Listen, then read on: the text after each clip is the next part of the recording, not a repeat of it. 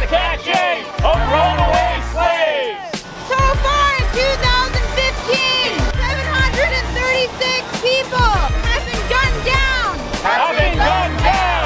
By cops nationwide. Approximately 0 police have gone to jail.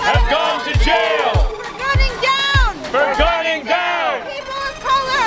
It's things like this that actually separate us and divide us. So until we redress that, then I think, we really can't move forward as people in unity. We want to stand up and speak against this injustice. And most of the time, the big elephant in the room is what prevents people from talking. But we have to stand up and understand that we are one.